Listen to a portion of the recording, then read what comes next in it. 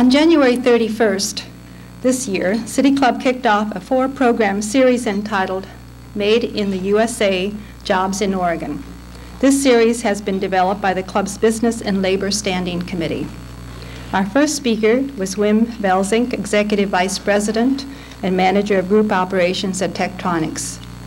Today we are pleased to present Tom Bruggere, who will speak on the leadership and sense of vision needed to start and run a successful company. In the book Leaders, The Strategies for Taking Charge, Warren Bennis and Bert Nanna state, I quote, "A creative mental process occurs when neither the problem nor the method, let alone the solution, exist as a known entity.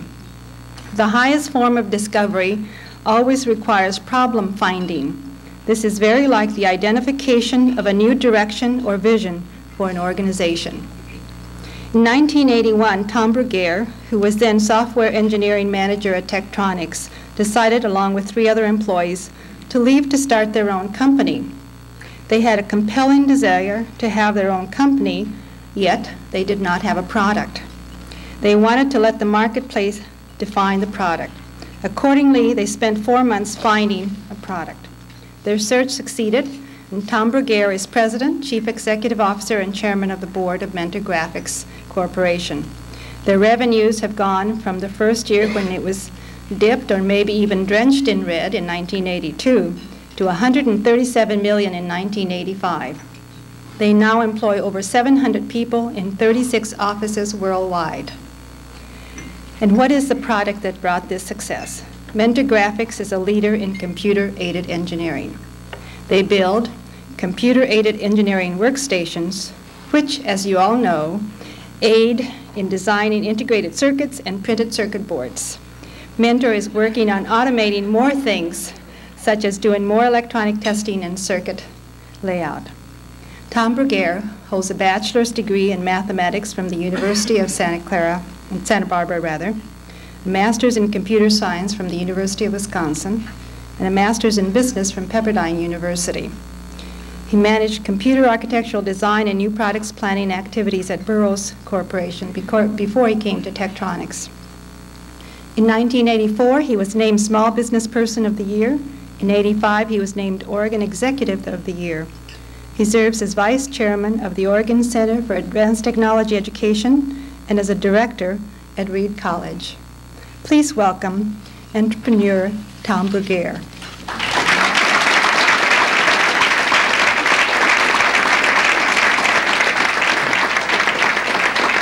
Thank you.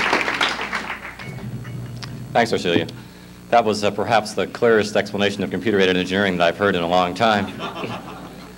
For those of you out there who are in the market for equipment, I'm sure you won't need to do evaluations any further after having heard that.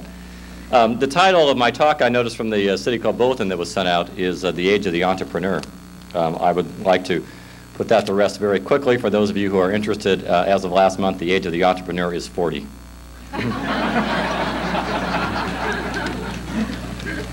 Or as a friend of mine said, I feel more like I do now than I ever have before.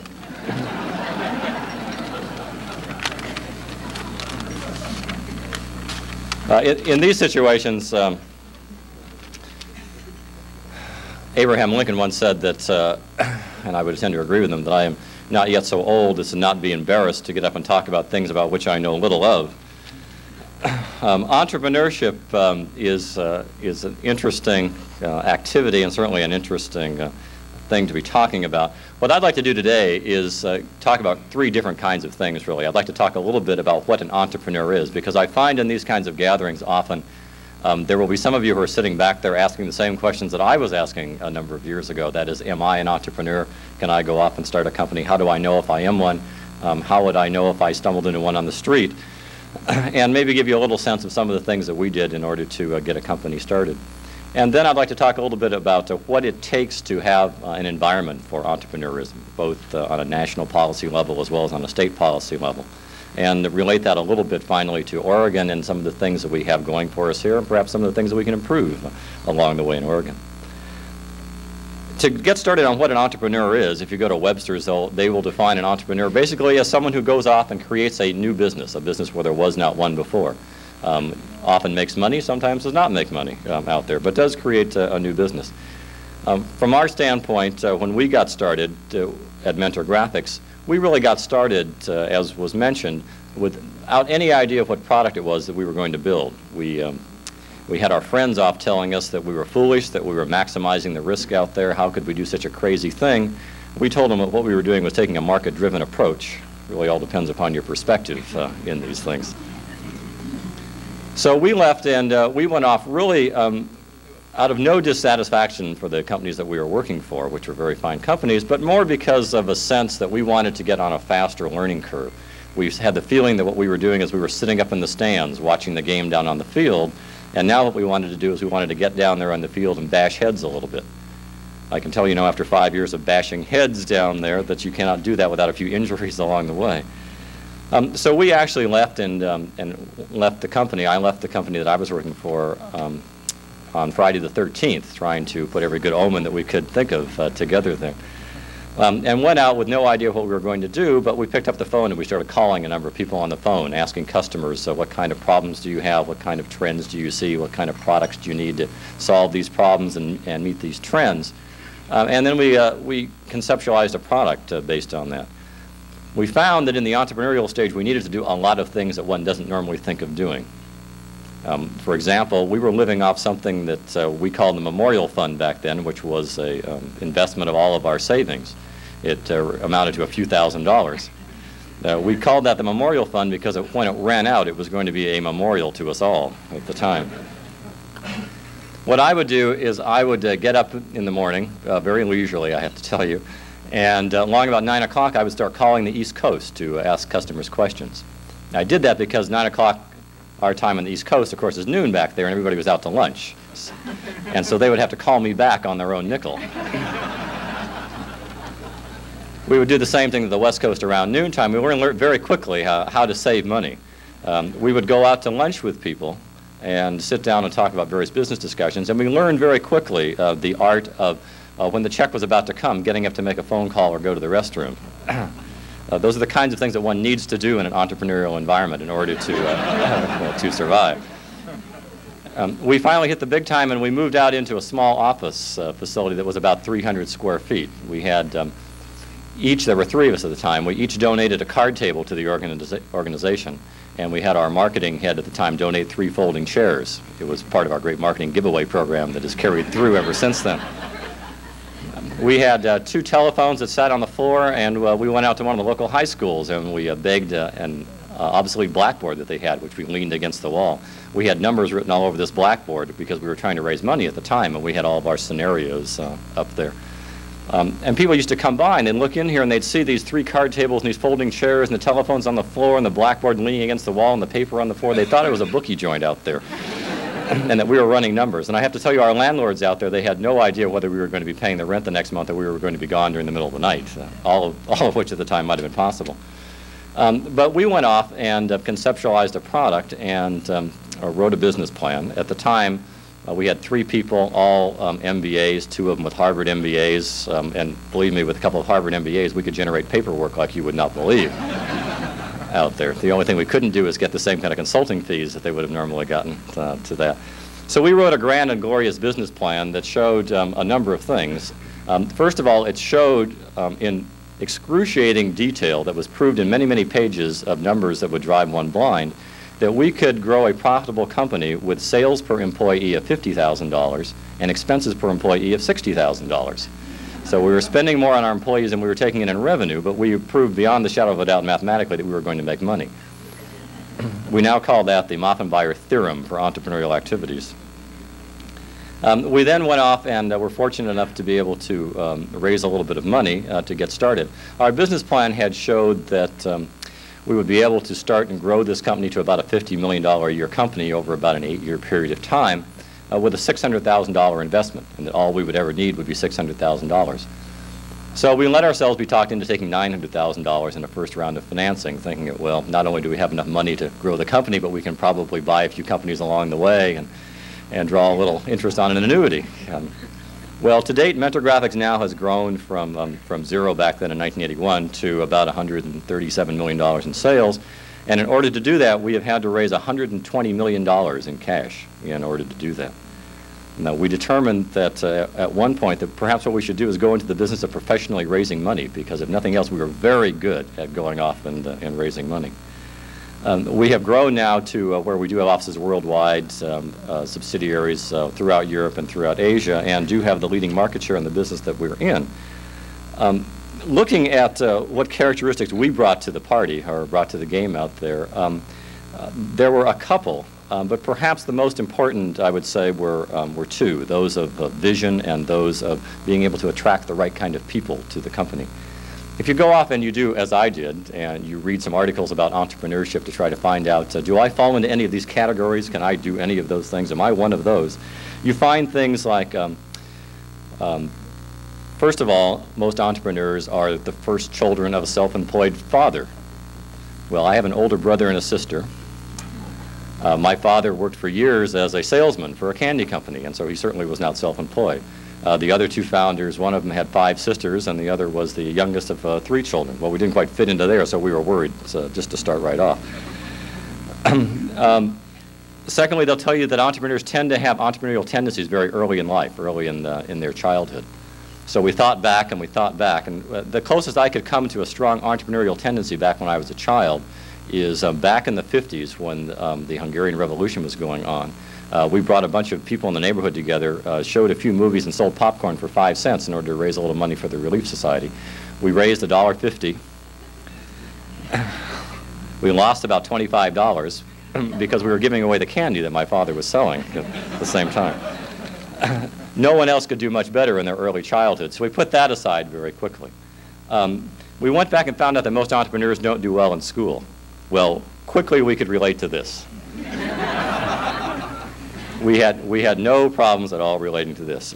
When I was an undergraduate in college, there was a clear race to see whether the dipping grade point average curve was going to cross the line before the rising credit unit grade curve would, to see whether or not I would actually get out of the place. And our other 2 founders, one of them was a chemistry major who was going to go to medical school, except that he flunked organic chemistry. And for some reason, they thought that was going to be a problem for him. I don't know why. The other was a chemistry major who was going to also go on to a medical school, but he found out very early that he fainted at the sight of blood. And this is an individual who was an All-American football player, so he decided that school was not really the best thing for him. So we related very strongly to the educational side of things. We also read that entrepreneurs tend to be higher than average in aesthetic and theoretical leadership and lower in practical mindedness, conformity, and need for support. Well, we didn't have the slightest idea what that meant. So we figured out we would evaluate that after the fact. We did read, however, that most entrepreneurs have a high need for achievement, and I think I would have put us all into that category. We all felt fairly confident about our own abilities and our ability to go off and do something, and we certainly were very optimistic about things. Back in the early days, we used to hope and hope and hope that if we were going to have a crisis, it would occur on a Monday or a Tuesday so we could do something about it on Wednesday, Thursday, and Friday, rather than have it happen on a Friday and have to have the weekend when we couldn't do anything about it. And that was the biggest thing that we would worry about back in those days. And the last thing that we read and that we found, and that I guess I would still tend very much to agree with in the people that I've met since having gotten Mentor Graphics started, is that most entrepreneurs are really not motivated by money. And I would say it was definitely the case for those of us who were going off to start Mentor Graphics, that we were really not motivated by the financial side of things. It was probably 30% in the equation. When Mentor Graphics went public, there were over 20 people in the company that were worth over $1 million on paper. Nevertheless, of all the people that got the company started, the financial aspect of getting things going was really very, very low. We really wanted to get out there and get on a faster learning curve. We wanted to have the opportunity to learn a little bit about what the world was like, to play in on the field rather than to be up there in the stands. In fact, Sherman Fairchild, who of course was the founder of Fairchild Industries and the son of one of the founders of IBM, once made the observation that the man who thinks just of making money usually doesn't make much money after all. And we have found very much that to be true in an entrepreneurial situation, that the focus on money is really very minor. It's the focus on building something, on learning, and on getting out there and participating rather than spectating that tends to be more important. Of the things that I mentioned that we did well, visionary-wise, we tended to run the company, and still do in some respects, in a very intuitive sense, in a way. We make most of our best decisions in 15 minutes, most of our major decisions in 15 minutes. When we overanalyze things, we find out that that's when we make mistakes. And so we tend to have a strong intuitive sense of what we're doing. We have I've always had a vision that what we wanted to do was to go off and build a company that was going to be a world leader, was going to be a profitable company, was going to be a respected company by its customers and by its employees and by the community, and was going to be a major public company, perhaps even someday a Fortune 500 company. And that was and is and always has been the vision that we've had of it. The products tend to be secondary. We produce computer-aided engineering products, which you now all understand. It could have been almost anything else as far as we're concerned. The product was not that important. It's the process and the activity and the learning curve that was more important to us. The second thing that we did very well is hire good people. We surrounded ourselves with the best people that we could find in all the areas that we went out to hire people in. And that was perhaps the best thing that Mentor Graphics has going for it, is the quality of the people that work for it. And in fact, if you go out and you talk to most entrepreneurs and ask them what it is their unfair advantage, most of the successful ones will tell you that their unfair advantage is the fact that they have high quality people associated with them. And that perhaps, for those of you who are thinking about starting companies, I think that is perhaps the best advice that I would give you. In terms of what it takes to have an entrepreneurial environment, my conclusion now is that entrepreneurism may be on the way out, since it has suddenly become faddish. And as an old professor of mine once said, as soon as something becomes in, you can expect it to be on the way out. Now, while that's not likely to happen, it seems to be a very heavy focus on entrepreneurism today, although entrepreneurs have been around for hundreds and hundreds of years. In Portland, back 60, 70, 80 years ago, of course, we had many fine entrepreneurs that were getting timber companies and paper companies going. A little bit later on in the shipping business, doing quite well. Later on, as we began to move into, in this country, as we began to move into different technologies, some of you may recall when the steam locomotive industry was the largest industry in this country. And there were entrepreneurs off getting steam locomotive companies going. Back in the 40s, when the concept of venture capital was really invented by the Rockefellers and the Whitneys back on the East Coast, the high technology industry of the day was the aircraft industry. And in the post-World War II days, they found themselves making investments in companies like Eastern Airlines and Douglas Aircraft and the predecessors to Boeing, et cetera. Now, of course, in the 50s, we saw companies in the plastics area getting going. Now the focus is very much on the electronics area, and a lot of concern and interest in getting companies in the electronics area going and started, and everyone bringing electronics companies into their cities. The reason for that is that the electronics industry today is the leading manufacturing sector employee, now larger than the automotive industry. The electronics industry today employs about 2.5 million people, and over the last about 7 years, the electronics industry in new jobs has added the equivalent of 5 steel industries just in new jobs over the last 5 to 7 years. Now, why is that? The reason is that we're beginning to see technology come so pervasively into everything that we do. It's not just electronics companies that use technology. Now the new steel companies are using new technology in order to run their plants. The profitable and many of the successful timber companies are beginning to use technology in their plants to get more out of the logs that they're cutting. The largest single user of semiconductor parts in the world today is General Motors. And in fact, today the average car has 100 integrated circuits in it. That number is expected to grow over the next 5 years to about 500 integrated circuits. So you can see we are all going to be driving computers over the next 5 years. And that's why we want you all to begin to get familiar with computer-aided engineering systems over time. Now, that kind of growth in technology we believe is going to continue because Moore's law from Gordon Moore at Intel essentially says that the The amount of technology you can get on a single integrated circuit will double about every 2 years, and it is continuing to do that. Computer technology is such, of course, that that systems that would have filled maybe a quarter of this room 20, 30 years ago now can be found on a chip that you can barely see on the tip of your finger. What we see in addition is new types of technology applications, applications of technology now in everything from washing machines to refrigerators to cellular telephones. One of our customers tells us that in the next few years you'll have a cellular telephone for your car that's the size of a credit card that you'll be able to carry around with you everywhere. I don't know about you, but I'm not giving my number out to anybody if that's the case.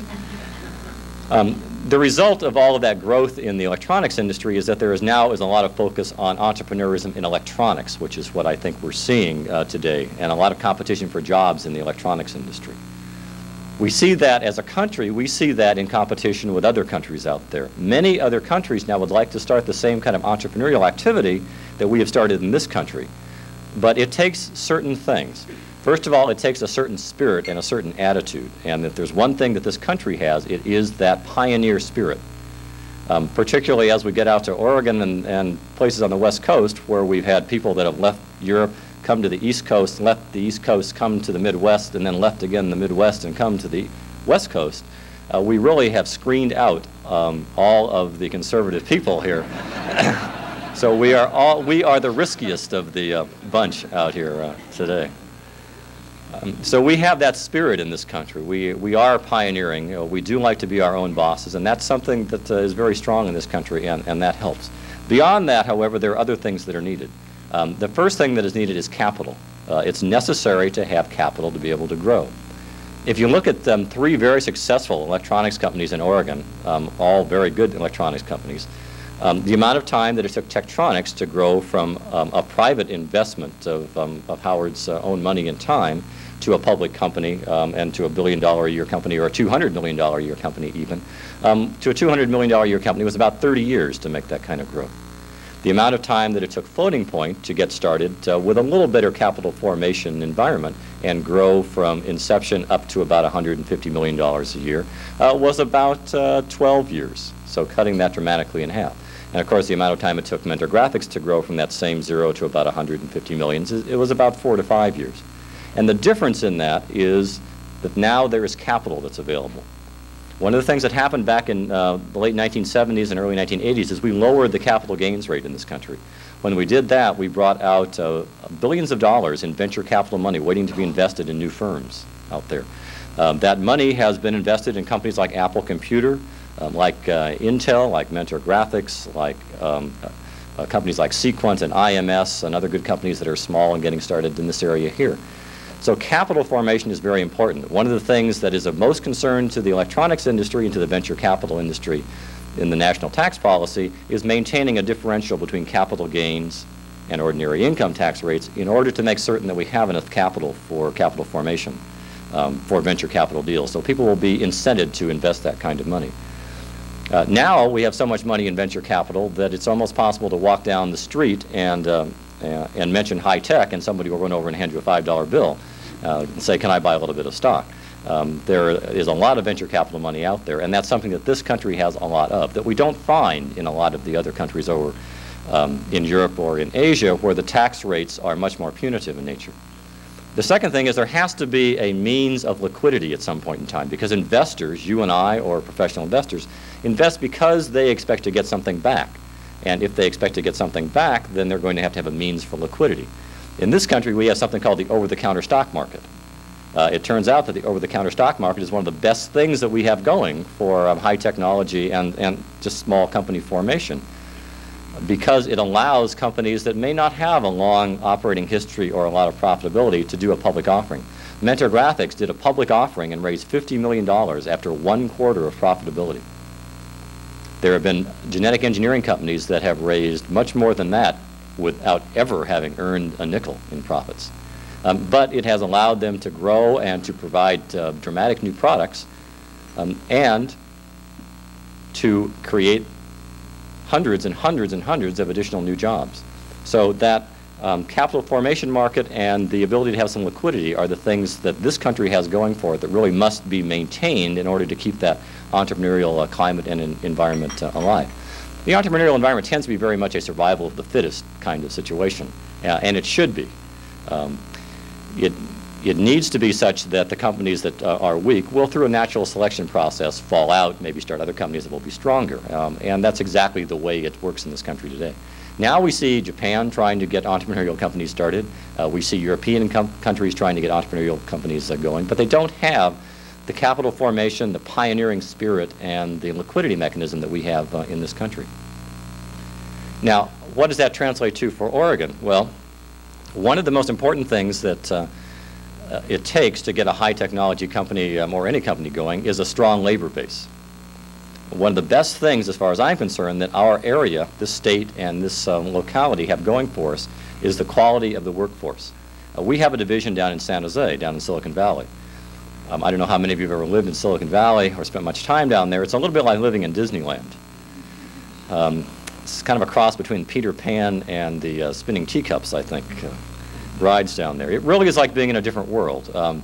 People stay with companies for maybe 6 months. They move on. The labor force goes up, it goes down. There's a lot of dissatisfaction. There's very little loyalty. What we find in Oregon is that there is a very strong labor base. The employees that we hire here tend to be very loyal. They tend to work very hard. There's a very good work ethic. And it tends to be a very good place to grow a company as a result. People ask us in the early days, why don't you move down to San Jose or down to Silicon Valley when you're getting this company started, because there's so many more people down there. Well, we told them that, well, we're going off and we're risking our, such as they are, our modest fortunes on this. We're risking our reputations, we're risking our careers. Why should we move at the same time? There's not much more to risk.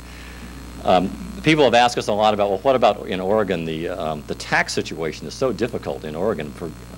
Doesn't that bother you for getting companies started? Well, when we got Mentor Graphics started, we hoped against anything that we'd come to the situation where we cared at all about tax policy, to be honest. Our greatest day was when we earned a little money so we could pay a little taxes. I thought that was great. There's no question that we need to fix the tax policy in the state, but in terms of getting a company started and the ability for that company to be successful, in my opinion, it has absolutely no bearing on it. What's needed is a flourishing business environment and one other thing. Perhaps the city in this country that is most analogous to Oregon or to the greater Portland area is Pittsburgh. Pittsburgh, of course, was a very large steel-producing city for a long time. And as many of you may know, the steel industry effectively collapsed probably 6, 7, 8 years ago. 40,000 jobs were lost in the greater Pittsburgh area because of the steel industry collapse. Since then, because of high technology companies getting started and other companies moving into the area, since 1982, 40,000 new jobs have been created in that area. And Pittsburgh now is rated, I think, as the most livable city for cities of its size. And the one thing that has made Pittsburgh as successful as it is the educational facilities around the city. Carnegie Mellon and the university in that area are strong educational institutions that have produced high-quality new college graduates, that have brought companies in to do joint ventures with the university, that have provided enough of a labor force and enough of a technology movement that they have brought new companies in and they have created companies. If you look at the strong centers of electronics and software around the country, what you find is that there is a major university around them. Silicon Valley, there's Stanford. Route 128, there's MIT. In the Dallas, Austin area, there's the University of Texas. Carnegie in the Pittsburgh area. There almost always is a very strong educational institution. So the one thing that I believe most strongly that we need to continue to improve in the state of Oregon and continue to fund is the system of higher education in the state. We are, as many of you may know, doing something called the Oregon Center for Advanced Technology Education, which is a first step in this area to bring in world-class professors and offer world-class courses in electronic engineering and computer science. And that's a very good step. Now, in my opinion, if I were in the situation of allocating budget dollars from the state in these areas, the last thing that the state of Oregon needs is a venture capital fund to invest in various companies. What we need is to take the same amount of money and put it into the educational institutions in the in the counties, and we will build the kind of first-rate higher education institutions that we really need. We have tremendous resources in the area of biological engineering, genetic engineering, other kinds of bioengineering capabilities. Between the Health Sciences Center, between Reed, between the University of Oregon, we have very strong capabilities there, and we could well become a center of bioengineering if we chose to focus on that, get a few companies going, and build that kind of employment base. Were we to do that, have the vision to say that 20 years from now we want to see Oregon having a first-rate educational system, higher education in these areas, world-class, nothing short of world-class, have created these industries and not put all of our eggs in a technology basket. I would never suggest that we put all of our eggs in a technology basket. The electronics industry will never replace all of the jobs that are lost in the timber industry or other industries. It simply will not do that. The skills are too different. The kind of growth is much too different to ever be able to do that. What's needed instead is a diversification into key and core areas. Pick 3 areas. Pick biological sciences, genetic engineering, and high technology, and focus on those as things that we want to have world-class expertise in and want to build the infrastructure and some companies in, and then we'll be successful. One of the things that I'm asked most often about when I say that is, well, if we move electronics companies into this area, aren't electronics companies mostly low-paying manufacturing jobs that come in? The truth is that the manufacturing jobs in electronics companies are very rapidly going away. Perhaps one of the best examples is IBM down in Austin, Texas, has just put up a new facility that has the ability of building, I think it's about 200 computers per shift. It takes 8 people to do that. And in fact, they don't even turn the lights on in the manufacturing area unless someone needs to go in there to check something. The entire thing is done by robots. In order to build the manufacturing facility, it was not a situation of let's get all the parts in and then set up the assembly line. Instead, they wrote 2 million lines of software in order to program the robots in order to get things started there. That's the way the electronics industry and the high technology industries are going, much more toward that automated approach. So the things that I would like to see us do here in Oregon, and certainly like to help us do, are focus on a few critical areas and do them very well, and settle for nothing short of world class. Have our vision be that we want this state to be the leader in certain technology and other areas, and that we intend to build both the employment base and the infrastructure and the educational base. Put our resources into education, higher education, building the higher education facilities that we have here. And then tell all those entrepreneurs out there that want to go off and start a company that in truth you have nothing to lose. There is no better time to go off and do it. And as a French philosopher once said, in order to discover new lands, you must consent to lose sight of the shore for a long, long time. Realize that having lost sight of the shore, the world is round, there is shore on the other side. You will come back, and at the end, we will build a strong economy, I believe, for Oregon, a strong employment base, and we will have something we'll all be proud of. Thank you very much.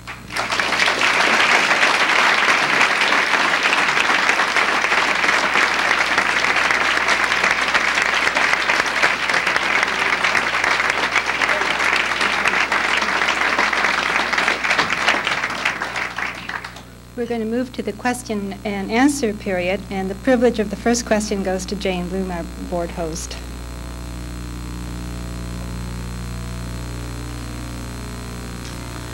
Thank you very much, Orsilia. Mr. Bruggere, you said that what entrepreneurship needs is a thriving business climate.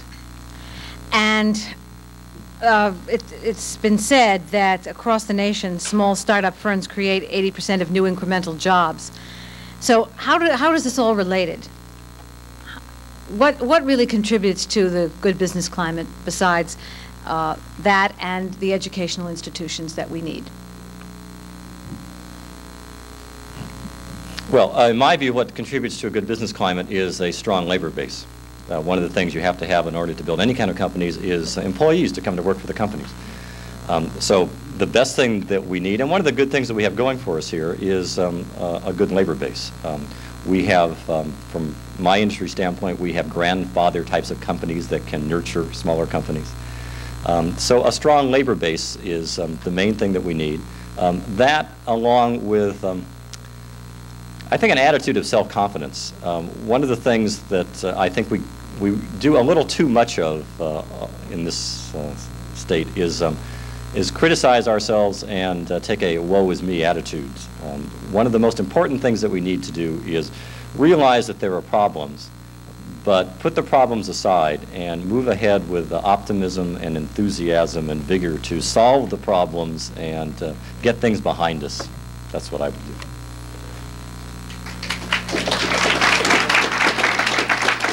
We have set up the microphone. Questions may be posed only by members of the City Club.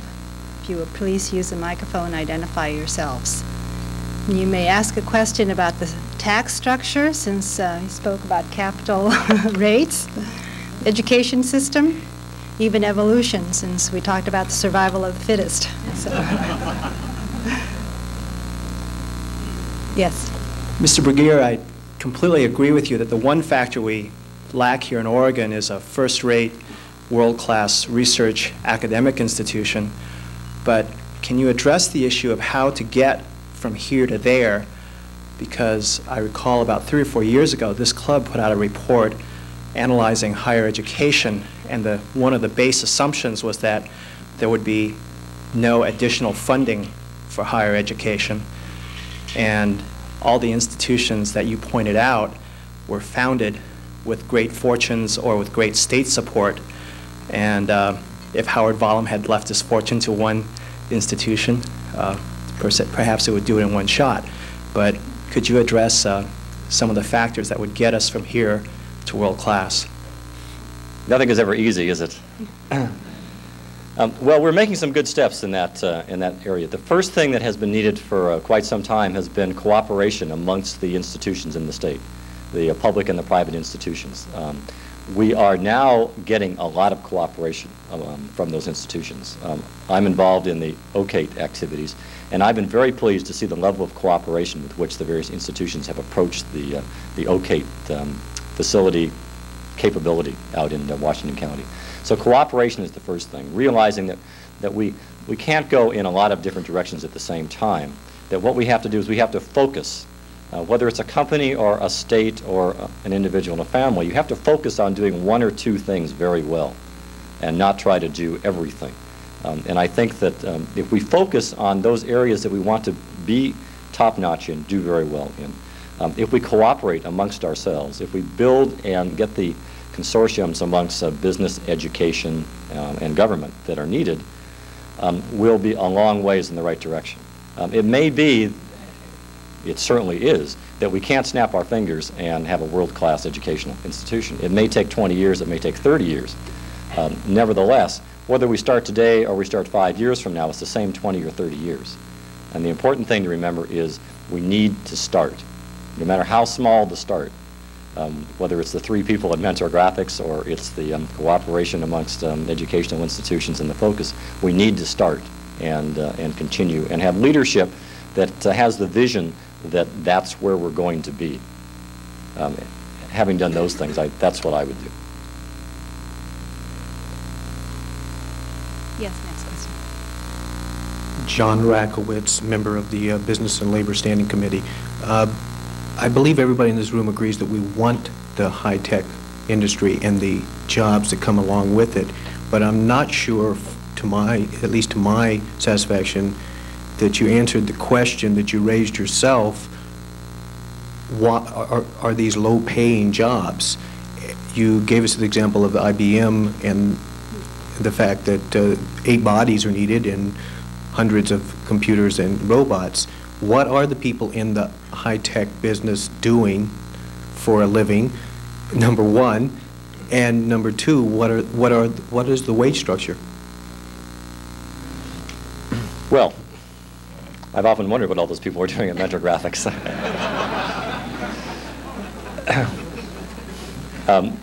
At our company, which is best characterized as a systems supplier, we build some computer hardware, build a lot of computer software, sell systems.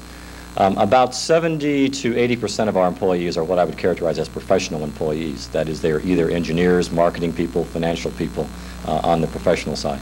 The other 20% would fall into the area of typically called non-exempt kind of individuals that would do a range of different kinds of activities and often grow into some of the more professional jobs. So in our company, it's about an 80-20 ratio. It would be difficult for me to answer for some of the other manufacturing companies. The wage scale for those individuals is quite good. We pay at Mentor, and we hire people from other companies around the area, so we know how they pay, relative to Silicon Valley, because that's where the norm tends to be set. And Silicon Valley pays, in general, 10 to 20% above what you would normally see in the Northwest in general. Our people tend to be fairly well paid for the things that they do. And in addition, we have things at Mentor, as do a lot of other companies, that reward achievement very much. So people that achieve good things, they get everything from stock options to cash bonuses to trips and things like that in the way of compensation. There was an article a year or 2 years ago in Fortune magazine about companies in which the salespeople, some of the salespeople made more than the CEO. Mentor Graphics was prominently, good or bad, listed in that organization, in that magazine article. Our view on that, in that situation, is if these people overachieve, whether it be a salesperson or an engineer or someone in the financial organization, if they do things that are that great and contribute that well to the company, let them make more money than I do, and I will personally drive out there in my Ferrari and hand them the check.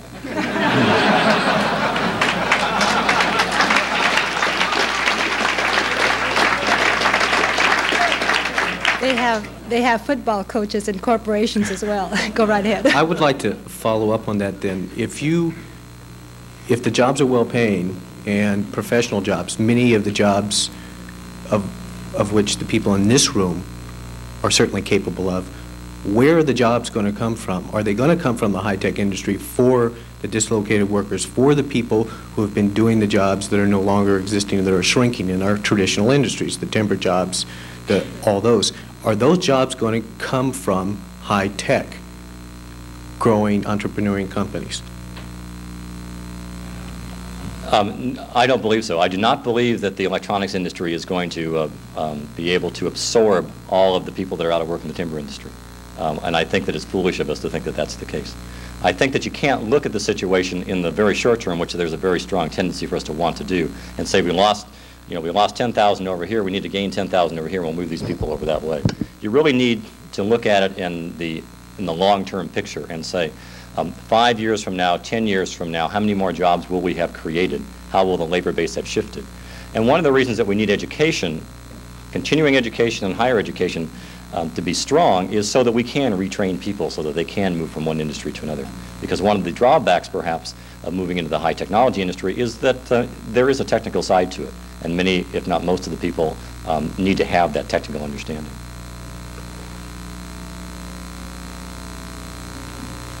Todd Wexman, City Club member. Most industries go through a kind of evolutionary process in which at first they undergo rapid growth and then they tend to decline and stabilize out. I'm wondering, with respect to the high-tech industry, do you see the recent downturn in the high-tech sector as a temporary downturn, or is it indicative of a long-run trend? Will high-tech command the growth that it had in the late 70s? That's a good question.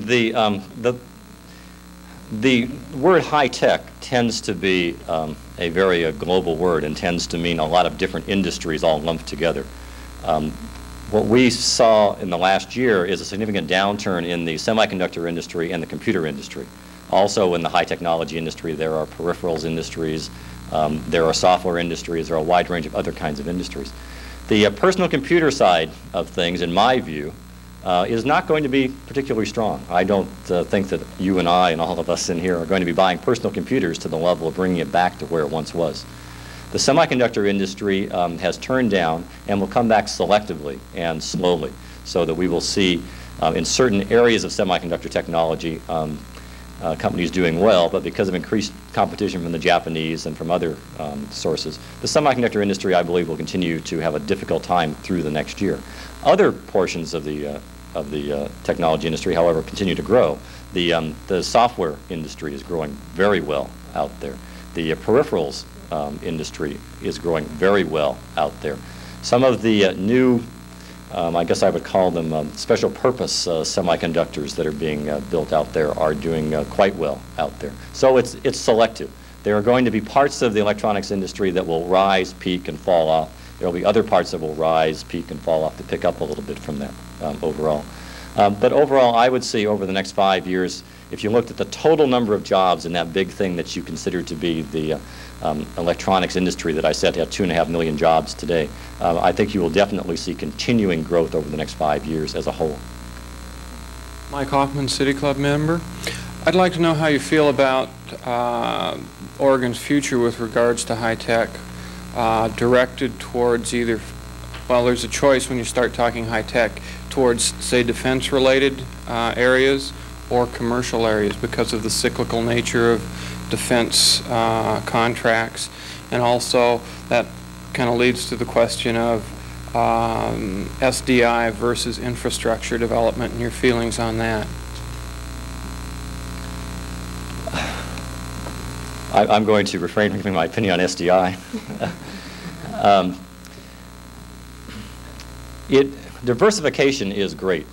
If we look at growing high technology in the state of Oregon, we should definitely look for diversification in the high technology industry. The more different kinds of industry participants in that global high-tech umbrella that we can get in, the better off we will be. Some turn down, some do okay during recessions. Our revenues grew about 55% during the last recession. So some companies will do okay during those areas. I would love to see us get some strong defense contractors in electronics areas into the state of Oregon. I think that would be terrific. It's tough to do because there's a big competitor up in Seattle. Boeing is a difficult competitor, but nevertheless, I believe that we have a better climate for electronics companies in this state than is in Washington. And I think that we can compete very strongly against some of those companies if we can get companies that want to get started and go into the defense industry or other industries. The whole SDI program has certainly been a positive thing for the electronics industry because so much of that technology is electronic technology. And so a lot of the companies that companies like ourselves or some of the other companies in this area sell to are doing research on that, and that tends to help business as a result of that. Yes. Dennis Chapman, City Club member. I'm a Portland resident but work in Vancouver at an electronics company. And I'd like to ask you two questions. First of all, could you share with us some of your wisdom as to how you find and how you judge those wonderful people that are working for you so that we can absorb as much of that as we can from you? And second of all, in your efforts toward high technology education that you mentioned going on in Washington County, have you or are you coordinating at all with those in Southwest Washington? And if you're not, do you see a value in that? And if so, do you plan on doing so? If I answer the first part of that question real well, will you apply for a job? The kind of people that we tend to look for at Mentor are people that are very achievement-oriented. The kind of people that work out the least well at Mentor are people that tend to be more political in nature and like to come in, surround themselves with territory, derive status out of the territory. The people that tend to work out the best in Mentor are the people that want to come in, take a task, and do whatever it takes to get that task done. So we look for people who want to move quickly, can work in a high-pressure, fast-moving environment, and want to come in and take responsibility and achieve things as opposed to just be a placeholder out there. In terms of the cooperation in the electronics community, the American Electronics Association Oregon Council includes Southwest Washington, so that would be the Vancouver area. Now, that's sort of an official come on to the meetings if you want to come to the meetings. But we have hired an individual, Pat McCormick, down in in Salem, who is responsible for Oregon as well as Washington, I believe now, to have member services in the state of Oregon that is bringing in Washington as well as southern Washington as well as Oregon to help with all of that. So there has always been a desire. In fact, I know the executive committee has tried on past occasions to get Hewlett-Packard and other companies to participate, and I think they would still like to do that very much. There is a desire very much to incorporate that whole area, even though there is certainly some competition amongst locating plants in Washington or Oregon. I happen to be on the side of thinking plants should locate in Oregon, but I understand that there are divided opinions on that. But there should be cooperation, and while I think the electronics community tends to focus on our own backyards in Oregon and worrying more about downstate Oregon and the other side of the Cascades than Vancouver, it should be all one family, I think. We have two people who want to ask a question. Go ahead, but we'll ask one each, if you don't mind. Barbara Clark, Business and Labor Committee. I'm intrigued by your encouraging remarks to possible new entrepreneurs who might start their businesses and end up competing with you. And I judge from this that you have kind of a non-traditional attitude on the subject of competition and cooperation. Would you like to say a few more words on what the word competition means to you? Yes, to us, competition is very simple. It's winning.